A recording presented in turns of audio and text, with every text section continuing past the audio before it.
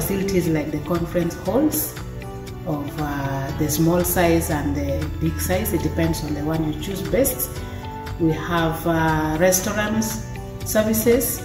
We have bar services where you get all the soft drinks and the hard drinks, plus the wines. We have different types.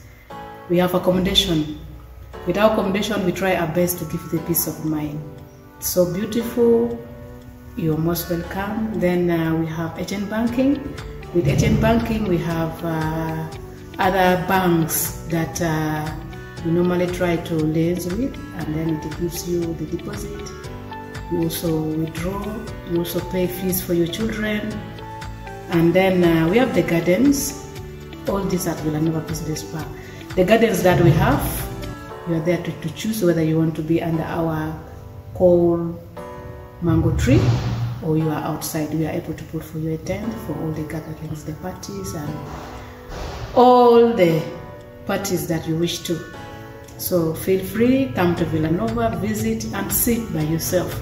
You're most welcome. When you come here, actually you get a lot of stuff. Like in our menu, we do both local, continental, and oriental dishes at the same time. So, and our dishes are at affordable, affordable prices. So, they're not all that expensive. And once you taste our dishes, we'll come back for it. Thank you very much for being with us today. I want, on behalf of Villanova Business Park, to really say we are very grateful for the support that we have got from the local government authority, from the community, and the entire people of Noya District for this project that we started 10 years ago.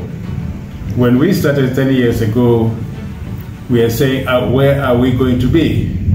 But we set ourselves a goal, and that goal was to be the ideal and prepared place for conferencing, for meetings, for accommodation, for entertainment, and also for an important tool for hospitality and tourism promotion. I think we have moved a great length to meet those facilities. We have quite a lot of things that have been put in place, like for example, we have big conference rooms. We have also recreation gardens.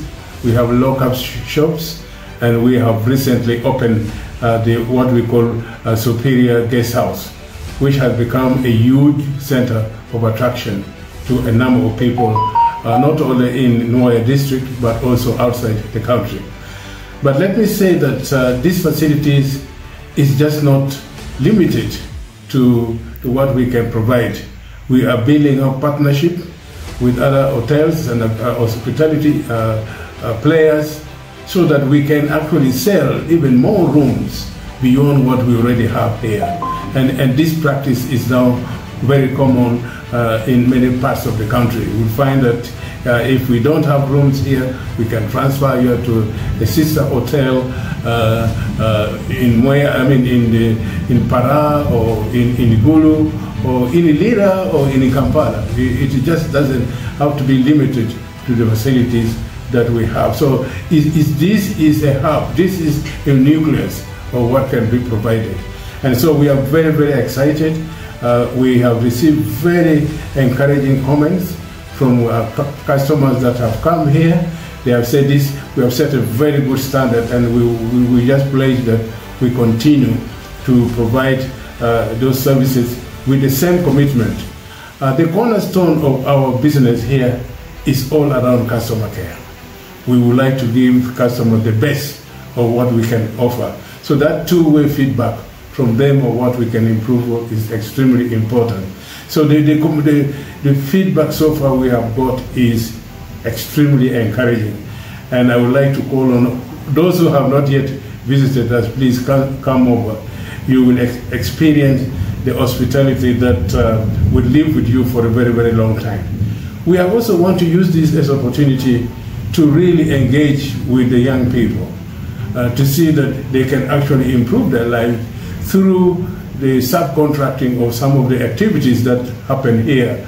Already we have a very strong youth group that we're using for construction work.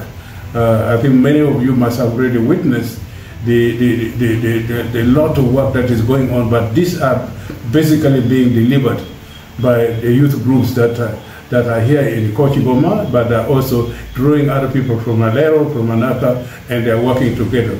We have seen a transformation in the attitude and ability of these young people as they are organized and to deliver on contract, on time, and with the right quality. And I really would like to encourage that this kind of model is really very good if we have to bring our youth into the mainstream of the economy. They need to participate in productive work.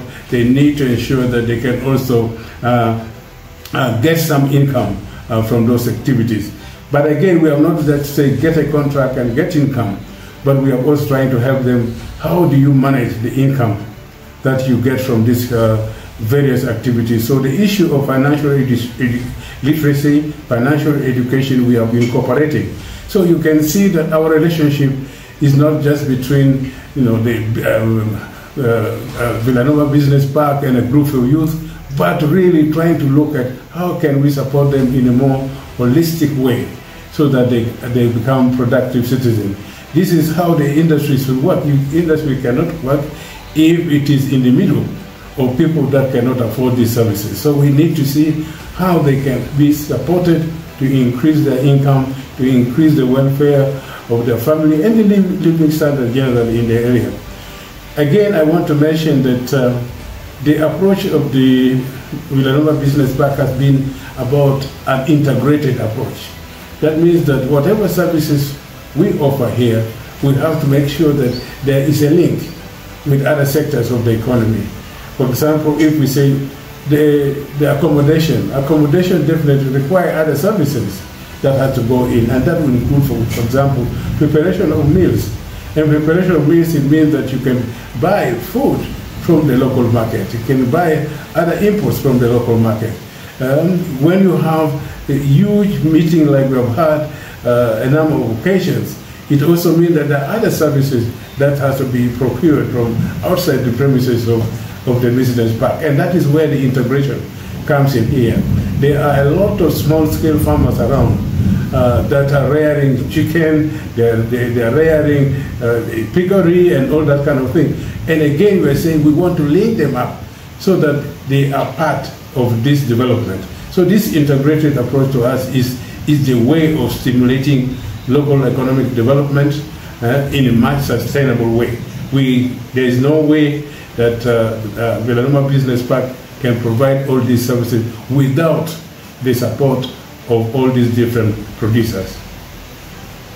So I would like to end by really inviting all people, not only from Kochigoma, from Gulu, Anaka, but in the sub-region, because this is a region with a huge economic potential, and we really have to make sure that that is unleashed. We cannot only talking about potential without getting it out and really making sure that the economy booms. So we are looking at extending our network, not only in northern Uganda as already indicated, but building network and partnership with a lot of other hotels, and of course with all the services that are there in the hospitality industry. So I look forward for you to be part of us. Come, we discuss and explore areas where we can work together. There are 1,000,001 of those areas that we can work together. I thank you.